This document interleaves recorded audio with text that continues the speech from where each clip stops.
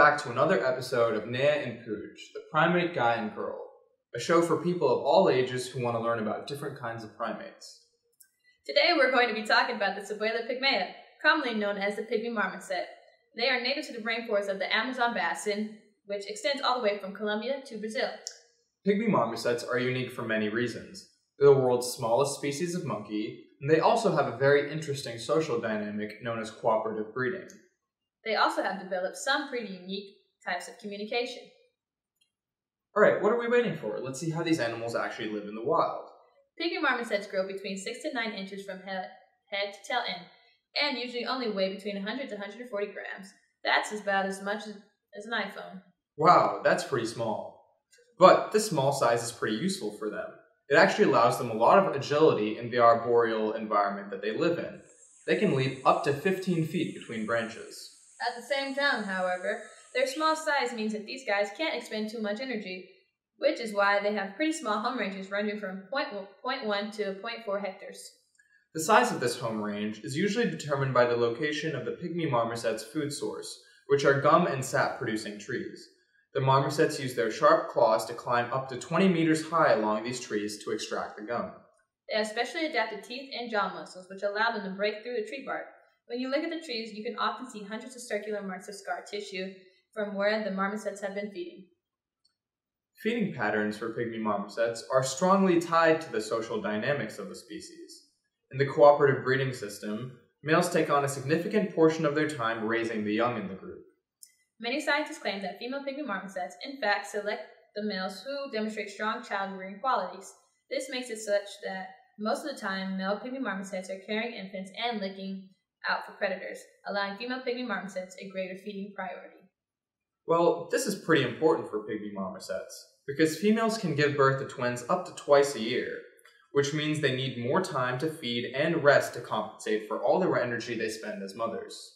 These primates are also interesting because of their reproduction. In each group, there is always one dominant female who is always the one who breeds, while all the other young and adult Pygmy marmosets assist in the care of the dominant female's infant.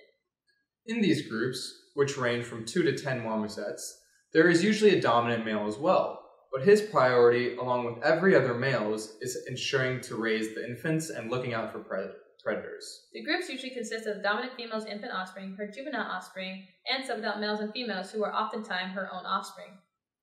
Pygmy marmosets generally leave this group that they were born in when they become subadults, because their group begins to push them out of feeding sites, forcing them to move to other trees and try to join other groups and mate. Alright, now let's talk about conservation. Pygmy marmosets are listed by the IUCN as a species of least concern, which means they are not endangered. But, as always, humans definitely still have an effect on the ecology of these guys. For example, areas with more human disturbances cause Pygmy marmosets to move upward in the forest. In fact, a lot of other industries like agriculture and logging have forced Pygmy marmosets out of 85% of the habitat that they live in. Also, because of how undeniably cute they unfortunately become big targets for the illegal pet trade. In places like China and even the US, wealthy people are driving up the demand for these little marmosets. Trying to obtain these animals is highly illegal and also very dangerous for the marmosets, as they can often suffer or die when they take it from their parents or transported. How they are looking to solve it is by implementing an education program directed towards children of the communities that live close to the Pygmy marmosets and also those who live in urban areas.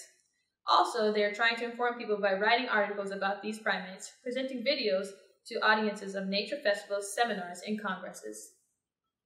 Wow, so it definitely looks like we're doing a lot to help preserve these animals, but there's also some cool ways that they've adapted to humans moving into their space.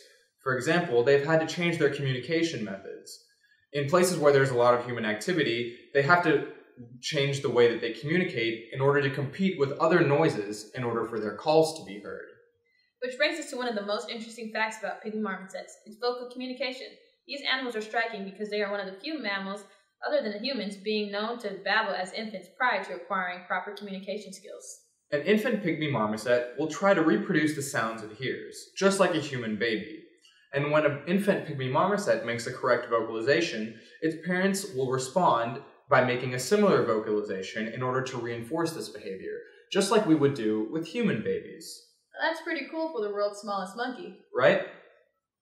Well, thank you all for joining us for another episode of Neah and Pooch, the Primate Guy. Join us again next week for our next primate.